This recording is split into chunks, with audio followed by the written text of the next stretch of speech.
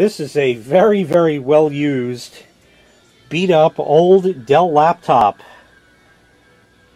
Somebody who used to go to Marist College used it in college.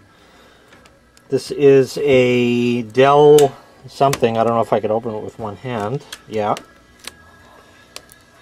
It's a Dell Inspiron 5000. This has made a cameo appearance in the video I did about umpteen years ago about printing from a computer to a fax machine.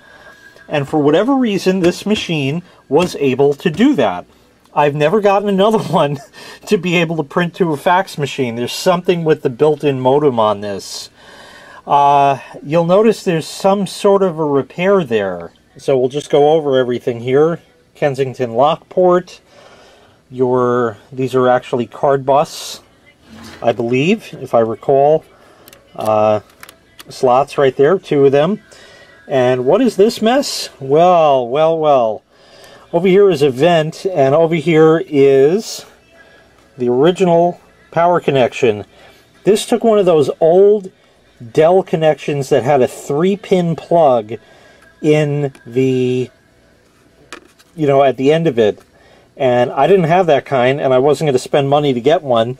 But what I did find was this adapter here, which is actually for, if you can just barely see it, a Sharp camcorder. Outputs 19 volts, just what this laptop was looking for.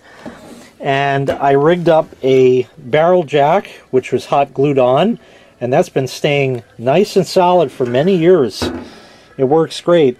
To wire it together, I soldered the wires onto the jack, and the other end of them are like the little pins that you put onto, the little wires that you put on the pins on a desktop motherboard for power and all that great stuff.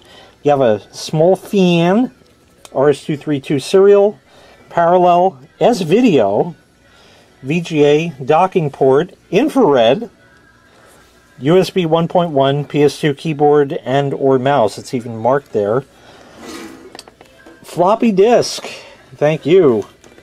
And over here, amongst some dust, headphone, microphone, and line out, it looks like. There is the modem jack. And over here is volume control, actually, up and down. That's really it as far as ports go. In the front is a CD-ROM drive only.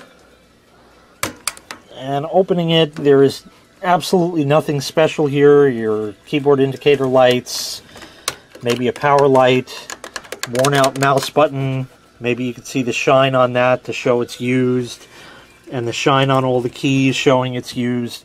This thing is a friggin' tank, and it just keeps working, well, until last time I used it. Pentium III, 600 megahertz, I remember nothing else. Came with Windows 98, maybe 2nd edition, not really sure. 98 2nd edition, there you go, Microsoft, there's your product key. I really don't care because that's well deprecated at this point. Last I used this, the hard drive was having conniption fits, and I believe it's probably dead. So let's get it plugged in and see if it will even power on after all this time. It's been an easy 3 years since I powered this thing. Power is plugged in. We're going to hit the power button. Oh good, we have a flashy green light. I think the battery's shot on this, although I think it just barely worked when I got it. This is a CCFL backlit display. Has many hours on it. And when I last turned it on, even in that video with the fax machine, you had sort of like a really pinkish glow in the center, so we'll see if it'll even fire now. It powers. Fan runs. Ah, oh my God! Wow! Look at that. That is really pink. You can see it nice and clear over here, maybe, and the pinkish everywhere else. That will go away as this thing warms up. Oh man, look at the pink. Do you see that? And the fucking floppy drive seek on a laptop. When is the last time you heard that? Oh, I think we got to just power it one more time just for that fun. So let's power it off and back on just because that was fucking awesome. I think a microphone is there too.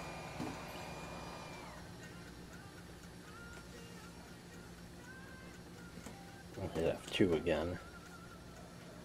So it's got 256 meg of RAM, which is counted.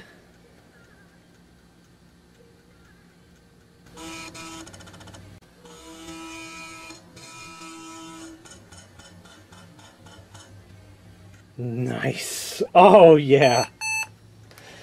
Okay, so see, it even ejects still. You can't get quality like that.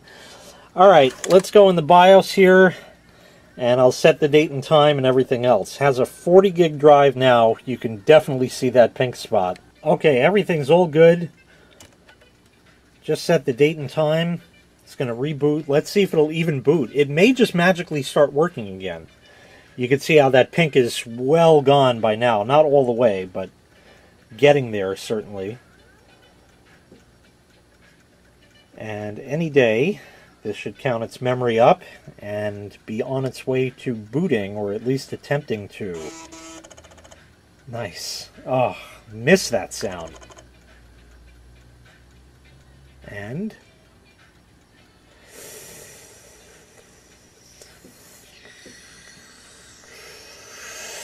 yeah, I think it's pooched. Definitely think it's pooched at this point. Let's stick some diagnostics in here. It seems to be checking performance okay. So that's going to have to run for a little bit. We'll see if it actually moves. It kind of did, and now it's sitting, and now it moved, and we'll just let it do its thing. Yeah, there we go. It's just bad all over the place. So let's see if we could just... I don't know if it has the smart capability. Oh, hello! Smart reports 1646 operations have failed. This is indeed a bad drive. Okay, well, time to power down and pull the drive. So many ports. So many bays. Where is the drive? The drive is here. Got to take that screw out. This was removable. I guess you could... I guess this is your battery here. Yep, that's definitely a battery. Indeed, that is definitely a battery. Sort of makes up part of the bottom of the laptop. I guess they figured nobody was gonna... Well, I need two hands for that. I guess they figured nobody was gonna run this thing ever without a battery, so... Anyways, let's get the hatch open and take a look. There's the drive. It's a Seagate, and I really have not had many of them fail. 40 gig, as we already know. But we're in luck, because Slantapause, aka Lexmarks567, sent a blue package. And in here are 3 laptop drives. So let's open it and see what they are. 3 Hitachi Travel Stars. Wow. At least it's not the IBM Death Star, so that's good. All ID, of course, August 05, September 05, May 06. So August is the oldest. This hat, oh no, look at that. It has the fucking connector. Some laptops used an edge connector to pins. There we go, all set. This might come in handy one day. That's great to have. Excellent. Awesome deal. Alright, let's swap the drive. Okay, looks to transplant this, I think there are just these 2 screws, so we will see what happens once we remove those. 1, 2.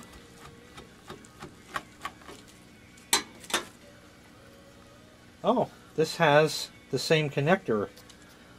But how does the drive get in there? Does this have to come off? Oh yeah, it does.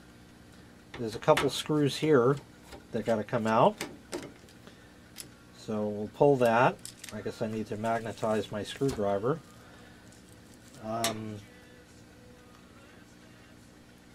Yeah, there is a screw there. Wow, just hiding.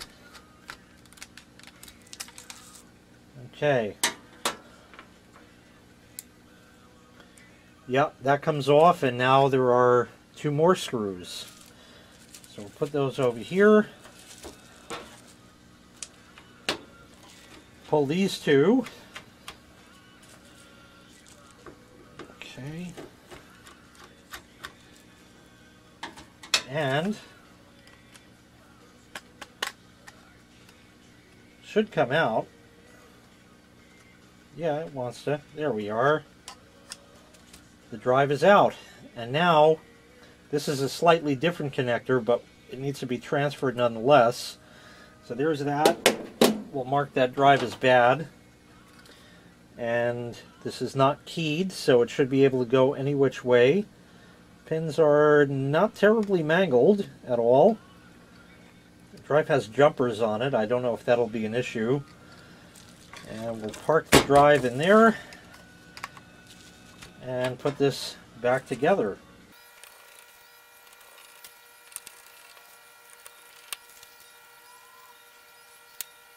Well, that's going to be a problem. So we'll fix that.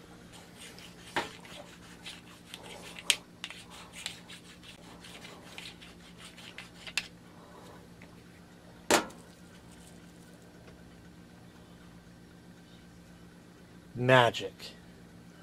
See how easy that was?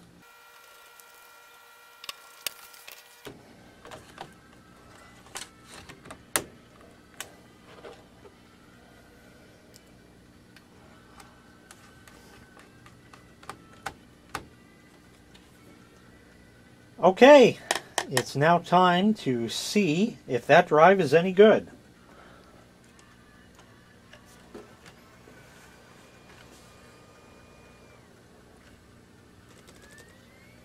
We'll go in the BIOS first.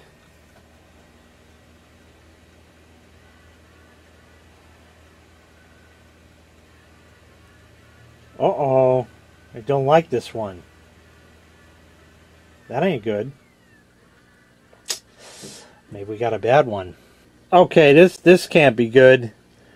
I just stabbed the hell out of myself with that screwdriver. That went in bad. I got to take care of that. Oh, crap. I don't know how far that went in, but it didn't just, like, stab and, like, it fell out. I had to actually pull it out and it went plunk. Oh, that can't be good. That cannot be good. It's red and swelling there, but I think we'll be able to carry on. I'm going to get the rest of this drive swapped out off camera so I don't hurt myself anymore, I guess. Some little piece of plastic broke off of something, but that's the least of my concerns right now. Let's see if we can get a damn drive that works in here.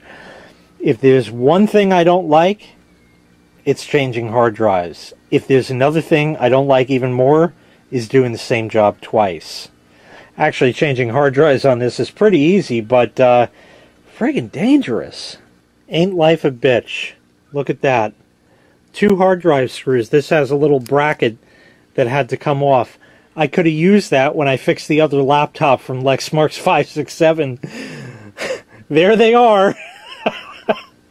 Life's a bitch. Okay, second drive's in. Oh great, it's starting to bleed again. Wonderful.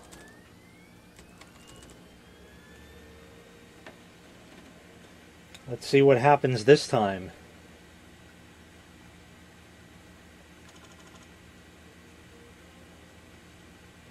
Okay, it ignored my key press, but that's alright. We'll just go in the diags and see.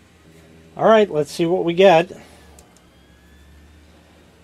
Disk status NA. Select disk.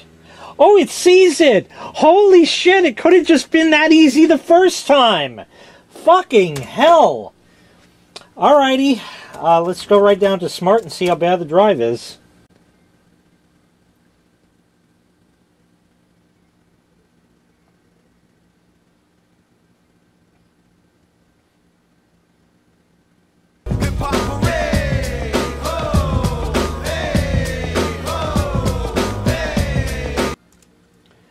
So that looks good. We'll go and do the internal cache test quick, and maybe a seek test, check the performance, and the rest of the system, as far as I know, worked. I don't know if I should actually waste the time doing diagnostics on it. It's really just kind of spinning your wheels in the mud. We'll do the performance test now.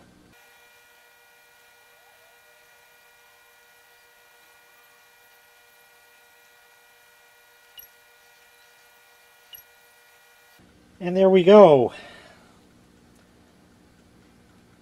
About 27 megabytes a second or so, 16.58 millisecond average seek. There's the mechanics stress test, but that's just going to take forever. I guess that's all good. Nothing really more to do.